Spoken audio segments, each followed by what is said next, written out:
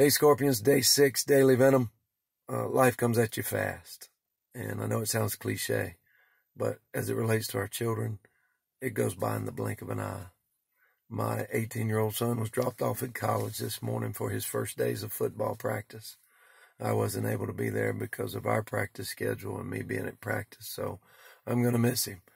But I do reminisce and recollect all those times when he was young that he needed me. He needed to hold my hand. He needed to have me read a book or to play with him. And those days aren't as strong anymore, but I know, and my wife and I can look back and say we've done a good job. He's enough of a man that he can now do things on his own.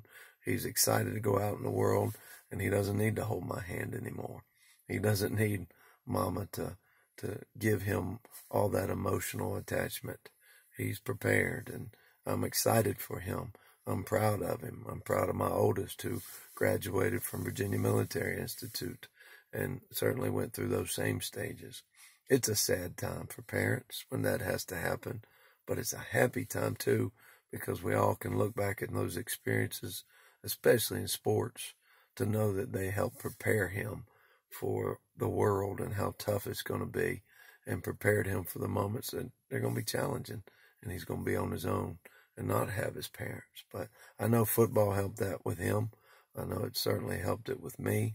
But regardless, I hope all of us will take our moments with our children and make sure that we hold those and embrace those, because it goes by in the blink of an eye and it comes at you quick.